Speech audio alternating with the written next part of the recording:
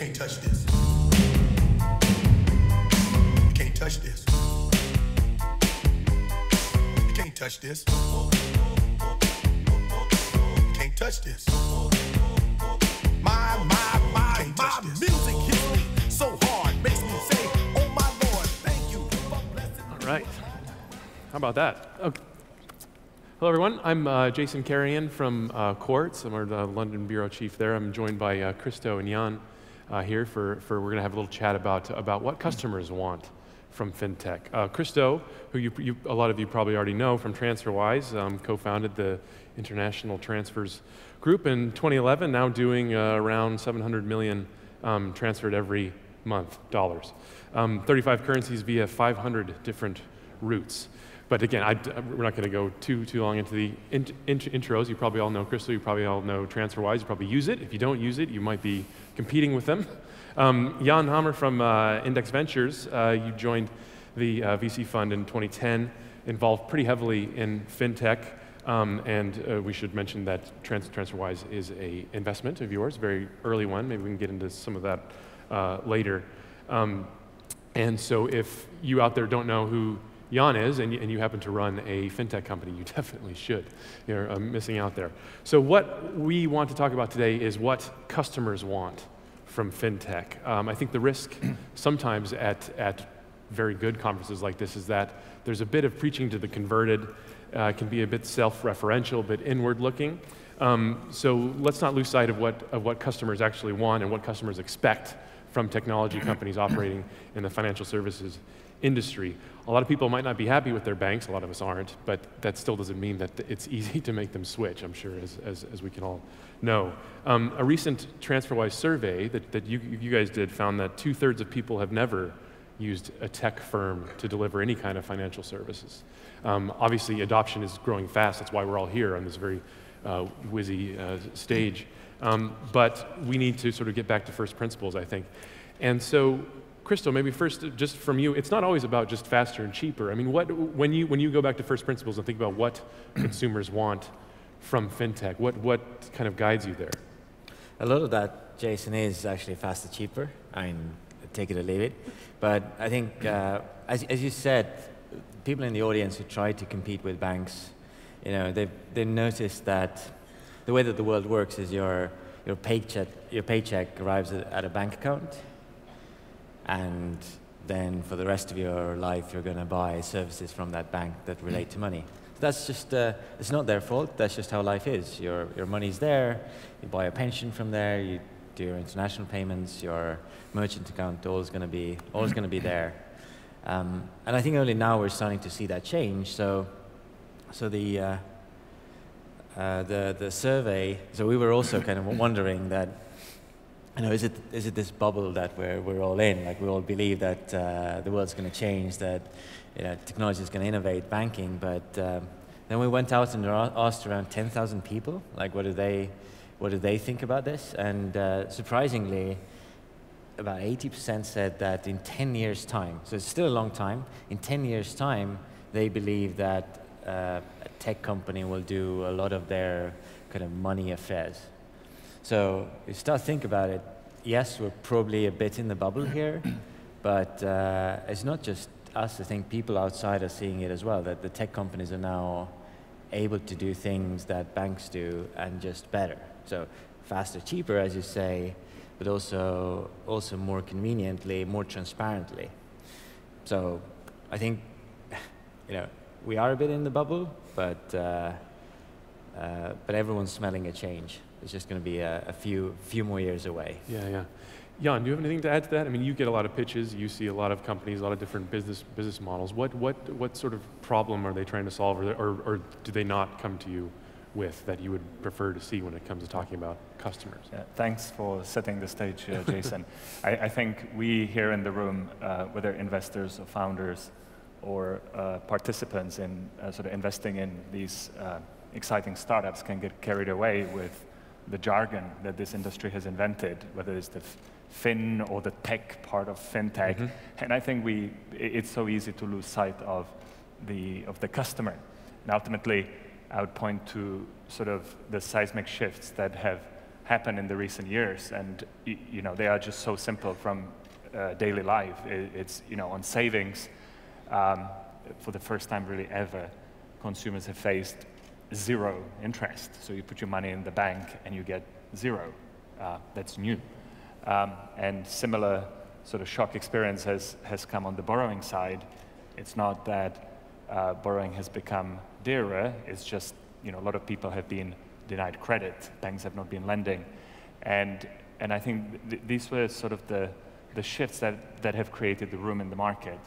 And then you sort of ask, so what do these startups need to show? What do they need to demonstrate to the audience to sort of overcome these sort of really simple daily problems? I want to save, I want to borrow, I want to send money abroad, I'm in Britain and I want to pay in euros, and I would point to two factors. One is trust, and the other is transparency. Trust has been eroded in this industry through sort of the crisis, and transparency, for the first time, again, regulator-driven, internet-driven, mobile-driven, you know, information travels faster. The consumer has woken up and suddenly has seen that to withdraw 100 euros from your sterling bank account when you go to France, there's a £5 minimum and £3 fee, and the spread has got a markup of 5%, which David and Kristo have really played into, and have given consumers a product that is simple, cheaper, faster, and convenient. But I think, like Jan, the reason why, you know, I remember pitching to you in 2011, right? Or you and your friends, and you were the only ones who eventually invested in TransferWise in like early 2012. I think, if I'm not mistaken, the thing that excited you wasn't necessarily just the concept, but you saw this working. You saw people, you spoke to people who actually used it, and they enjoyed it. So when we look at why TransferWise has worked, it's not just that we believe we built a better product, but when you have like 60% of our user base has only joined TransferWise because their friend has told them, then this is like the kind of the power of masses that is going to make that change work. So we believe that innovation is going to take hold, but until you have that power of masses, or until you build a product that kind of engages those masses, until then it's just in our bubble. Yeah, and I would echo that by saying that what we loved was that you built the product that you wanted to use yourself. It's kind of built by you for you. You know, and we've seen some fantastic examples of this. One of them would be in our portfolio a company called Robinhood that has come up with zero commission brokerage.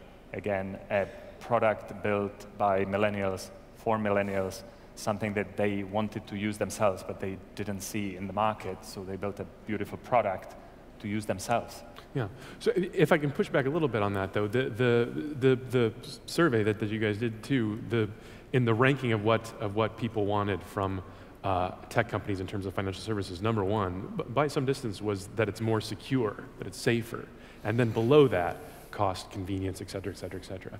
And so how, you know, and famously people get divorced more frequently than they change their bank accounts, and all those kinds of stats that we'll all know. I mean, how did you, Kristo, this is kind of an interesting case study, how did you build up trust from the beginning? How do you convince people to part with their money, to use you know, to use this new app to do something that they did with their banks before? How does that work? That is a very good question. Yeah. So I can honestly tell you, the day before we launched in 2011, I didn't really believe that we will. You know, thought it's worth a try, but I really honestly didn't believe that people are going to trust it. And it was only by putting it out there and seeing that 15 minutes later, you know, someone puts £2,000 on our account to send it to France, and then, you know, euros starts arriving. Then you suddenly realize that actually, you know, if it's a well-executed product, it looks real, it's licensed and regulated by the government, and it all makes sense, then people are now incredibly more trusting with tech companies, because they see that, you know, Google hasn't really massively cocked up anything. Like, more often we hear banks cocking up than than big tech companies. We see, WhatsApp putting on privacy on their things. Apple not budging to governments. They see that the tech companies are taking the side of the consumer, and they're not cocking up as much as banks are. So that kind of initial sign showed me that trust is possible. It is possible to trust something new, something well executed, and since then, the way that TransferWise works is those guys who've trusted it first, build up that trust as they go along by telling their friends, and then the friends use it and it works, and they tell their friends and it still works, and suddenly, like 5 years later, when you're in a place where you haven't cocked up once, and the thing works, so it becomes like a meme that TransferWise works. Right. And I think what's important, and what I would like to, what we think, and we're quite proud of ourselves, is that we have actually proven for the wider industry that this is possible to generate trust, and we've proved to the public audience as well that you can trust those tech companies. So we feel like almost double responsible that we shouldn't really cock up, because otherwise we'll just not lose trust in TransferWise, but also you lose trust in the whole movement. Yeah, and that's interesting too, because from there, sort of what you're suggesting, and we were talking about earlier too, was that there is a group of early adopters who try everything, and often I find in the tech world, and especially around mobile apps or whatever, they don't grow beyond that early adopter stage. But you're suggesting from day one you can get that enthusiastic user base, and then through word of mouth, and you obviously do a lot of marketing too, that you can build up quite quickly trust that for banks and traditional financial services companies have spent decades, centuries. Yeah, I mean Jan will agree with me when you say early adopters is you just have to be careful why the early adopters are using it. Is it just because they're curious and they just want to try out the new technology, but does it actually solve their problem? So when we say early adopters, we mean people are more willing to switch, but they actually get benefit and they see that as solving their problem. Yeah. I think we also have, sometimes we talk about early adopters as just people who are curious and want to try out a new app, and that's not necessarily sustainable. Yeah. How do you think about this from your perspective of seeing the early user base and building that security and safety and trust in something that people hadn't heard of, yesterday? Yeah, it's a very good point. I think while I agree with everything, I would also add, banks haven't gone away. They've taken decades to build trust. Trust has been eroded in many places, but they have also built, large, compliance operations, settlement, and payment networks, and those have taken long to build. So I would say the many startups that we see, the sort of the first wave, have sort of reaped the low-hanging fruit, and have sort of in many cases offered as sort of a very slick front end, have brought in early adopters into the funnel. But I think the hard work, the next wave of work is really building that sort of full stack of infrastructure, kind of doing more and deeper for the mass market, that that one thing that they do really well, and that can include examples like not taking you off the app into an environment which is then not their environment, where the consumer is being passed on to, it could be a bank partner website, but I think there are legitimate routes to getting those masses onto your service, and in many cases the new fintech startups have partnered with banks, and we have examples in our portfolio as well, whether that's Funding Circle or others, or in fact TransferWise have got now a banking partnership. So I think it takes time to build the full stack and kind of get everybody onto the service. It's a journey, and it will in many cases take a lot of capital, and I think it's really a great opportunity for the newcomers to kind of decide, do I play sort of horizontally across just the front end, across many services, or am I just going to do one thing extremely well and build that full service and kind of ignore all the other possibilities? Because I would, to be honest with you, there are a lot of companies that come to us, and they all have the same business plan. Some may come from lending, some may come from savings, some may come from brokerage or other places, but then they will all claim that they will do everything for all consumers. And I sort of, in a way, cannot believe that, because kind of the sum total adds up to, you know, hundreds of % of market share. That's just not possible. Mm-hmm. Do you, as an investor, do you have any bias or preference? It sounds to me like you're looking for maybe a bit more focus these days, and acknowledgement of where core competence, let's say, to use management speak. Is that fair? We definitely do look for focus, but it again starts back with the product, having an exceptionally good product where you get your first customers fanatical about it, and doing that one thing extremely well, and then building the full stack, if you will, controlling the journey from the beginning of the customer coming in all the way to the end, and delivering a service that's flawless, that's seamless, that's transparent, that delivers value. Right. I think that's definitely a route to a great business plan. But also perhaps not being too precious about having to own the whole end-to-end everything, that it's sophisticated to acknowledge that you can't do everything. You know, what we're also seeing is that there are people who are now starting to specialize in bits of the journey, and that may be, you know, providing the plumbing or infrastructure, and then sort of offering it across the spectrum. We're also seeing great partnerships between sort of the new and the new. And again, you know, examples like, you know, Robinhood partnering with StockTwits or NerdWallet or Quantopian to create mass distribution. So again, people pick their competences, and those who do that well will succeed. Yeah. Kristo, let's talk about the new partnering with the old, because fairly recently TransferWise has done some partnerships with banks in Estonia and Germany. Why not? Why now? Tell me about this sort of journey of partnering with banks now, because you know, a lot of what you hear amongst fintech companies are banks are bad, we're disrupting banks, we're replacing them, and that's probably a lot of what the messaging that I remember early TransferWise being. But now you have gotten into bed with them, so to speak. How did that come about, and how does it work? Getting to bed with people is always good.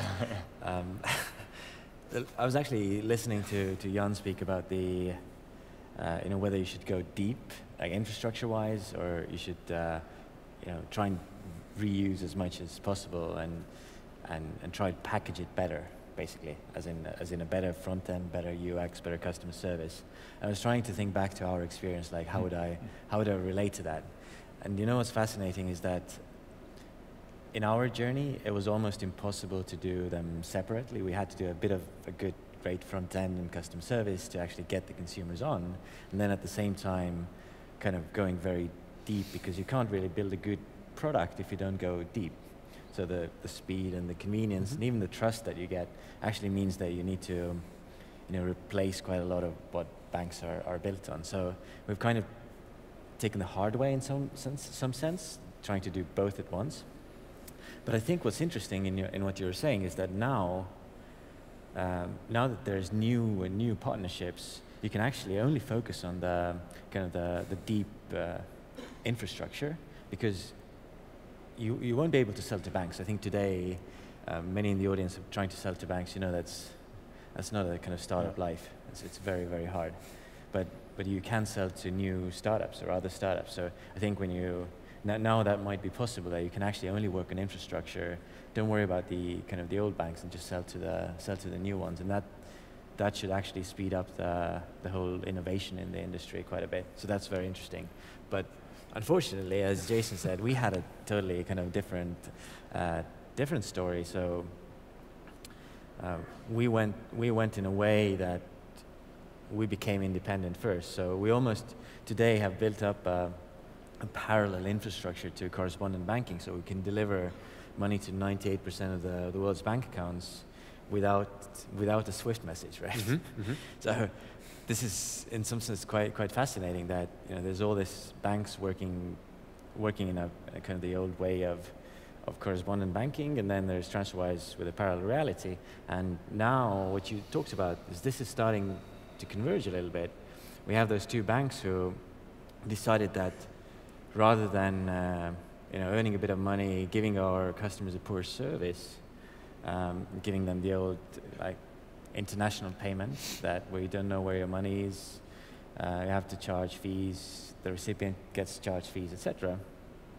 Why don't we just let our customers link their banking app with a TransferWise app? So you link those two apps, you're still in the banking experience, you're still in your internet bank, but now you're making an international payment and it's going through TransferWise. Not as a white label, but it's just a different service being used within the skin of the bank app. I think that's a huge difference whether you're a white label or a real partnership. So in order to avoid this kind of master-slave, master-servant relationship with a bank, I think startups today still need to become independent first before you can start striking those relationships. So though actually with those banks we've been speaking for years, but it was only now the right moment that we're independent enough. We have a big like mass following, a good product that actually we can build a side-to-side product. Does that not require any compromise on your part to bring on these new partners, to do it differently with the old style banks who we were trying to disrupt?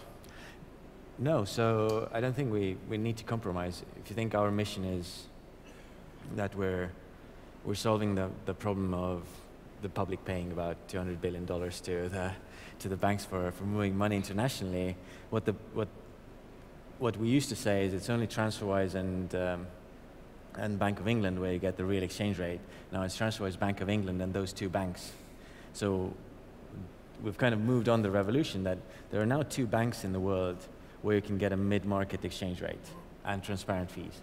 So this is a big step. It's a small step. There's not a huge number of customers who use those banks, but there's a case that two banks in the world are offering mid-market rate, transparent fees. It helps our customers and it helps their customers because the bank in Germany can now, the customer of the bank in Germany, it will take 17 seconds to move money to a UK bank account or wherever. So the speed that they get, the convenience that they get is very useful for the bank customers, and for us, it helps us move on the mission. Yeah. So just for reference, this is LHV in Estonia, number 26 in Germany. Can we expect more banking partnerships from TransferWise in the future? Are they pounding down your doors and? Yeah. So looking at the interest, then definitely there will be more. It's not part of our strategy. I think we can actually succeed without it, but I think it's very natural, and it helps their customers. It helps our customers. It's actually more convenient. Yeah. So we love it too. We love it a lot. Yeah. Jan, he was mentioning to start out independent, proof of concept, standing on your own, and then sort of partnering with the old school, however you want to see. Does that resonate with you too as a wise strategy for startups, or could there also be a model where from the beginning, we were talking about trust and safety and all this kind of before, wouldn't it help to have those kind of name brands with you to begin with, or? Yeah, I think the way I would answer the question is you don't escape from having that amazing killer product. I think you then move to how do you distribute it. Yes. And a lot of companies out there have figured out new ways, and we continue to look for new ways how to kind of get that product out. I think the independent route has definitely, in the early days, worked for all innovators, whether that's Robinhood, who came up with the concept of a pre-registration and a queue in the App Store, or whether that's companies like Revolut, who have spent no money on marketing and have not sort of partnered to sort of be an app for a banking partner. They are an app in itself, essentially delivering instant bank in an app. And the way that works is you send, me sending you £10, I can send you $10 or whatever other currency. I can send it to you instantly. By you receiving, you essentially opening a wallet, and you kind of get viral distribution through that mechanism. So I would again point at sort of innovation in getting the product out is what really drives that early success. Yeah, yeah. And so speaking of innovation, we have a few minutes left. Let's talk about the future of this. Let's go off-piste, blue oceans, all this kind of stuff. I know we were talking a little bit about insurance, and you're pretty excited about insurance in terms of the scope for fintech being a bit bigger there than in perhaps some other areas. Just want to tell us a little bit about that. Yeah, insurance we're really excited about, and the reason for that is back to that very first principle of transparency. It's an industry where not only transparency has been lacking, but it's also one where it is frankly difficult to achieve because you have asymmetric information on risk. If you're insuring, you may possibly know the level of your risk, but you may not know, and the other side certainly is only making an estimate of how risky you are to insure. So with sort of more data being out there, we're scratching our heads and looking for entrepreneurs to come up with better uses of data to overcome asymmetry of information. And in specific here applied to insurance, but we're looking at sort of data and information service type business models in general. We invested in a company called Credit Benchmark, which contributes data that's a sort of a byproduct of banks' activities to create transparency in credit risk pricing, which again has been lacking because of the conflict of interest that sort of surrounds the rating agency business model, where the issuer of a security pays for the rating, not the person who's bearing the risk of owning the security.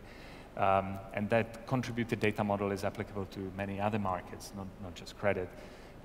It can be applied to insurance, and where we feel there's a sort of a fundamentally big opportunity is because it can sort of rewrite the way markets operate on a far more democratic level, with everybody having access to information that's sort of shared across all participants. Yeah. Great. Kristo, a question for you. There's obviously the TransferWise site, and it's now in bank apps too. Would we perhaps see TransferWise in the future in like WhatsApp and messaging, this kind of thing? There's a lot of people who have smartphones now, and there's a lot of places where they spend their time in social media and in their messaging programs. I mean, are you looking to push TransferWise into other places? That's a very good question. So I think there's a theme going on. Is messaging the new ecosystem? Like, is messaging a new operating system so you can do everything from messaging? And then absolutely, yes, you should be able to do all your banking stuff from messaging, including TransferWise, where and that's something that we're looking at as well. So the question is, the difficulty in this is that a lot of the financial infrastructure is miles away from messaging, so you can't really access your money from that kind of messaging app yet. But it's a very interesting kind of thought process, because I think that theme that a lot of the stuff is going into messaging is there. So there's nothing that we can really fight about.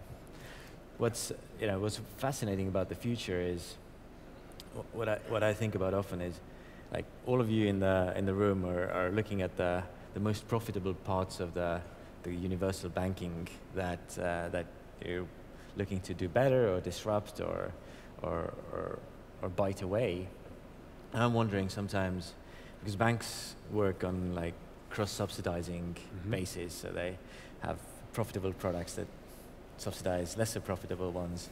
Like, what happens once this starts kind of crumbling together, so that once we're done with like more profitable ones, like, does it mean that the banks will really fast need to change their entire kind of pricing and business model? And sometimes I'm scared, like what the world would look like and whether governments are going to do stupid things then. Sorry. Yeah, I think it's a really interesting vision, and I think you push it further, and I think that's where payments, which we believe is not an area that's done on the consumer side, messaging, kind of where the banking sector is heading. I think when you really push the future sort of far out, I don't think it's inconceivable to sort of paint a picture where money is not held in banking institutions in the future. I think that's kind of probably the world where we might be living in a decade. Yeah. So just to wrap up, I wanted to get some advice, perhaps, for everyone here from both of you, from your different perspectives. Jan, what if there was one or two things that you want to see in the pitches that are coming to you, perhaps from people in this room? What would they be? What are you particularly looking for now? Let's get to the meat of the matter here. Sure. The one thing we always look for is, a very simple product idea that solves a real problem. It saves time, saves money, it's intuitive, it just does what it says. Yeah, fair enough. Yeah. Kristo, you're obviously always on the lookout for funding. Anyone want to help you out? The previous panel had a number of different types of investors. I know you've been talking to a number of different types too. How about from that perspective? What do you, if there's people who want to get in on TransferWise now, they're probably a bit late, but still, like what are you thinking there in terms of, I know there's sovereign wealth funds I've seen that perhaps have been coming to you, regular VCs, corporate VCs, banks, etc. What's going on there from your perspective? So I would very much welcome people who want to get in on TransferWise. We're hiring all the time. That too. Good. Fair enough. Well, thank you very, very much, you two, and please can we thank Kristo and Jan for providing some insights for us. Thanks a lot.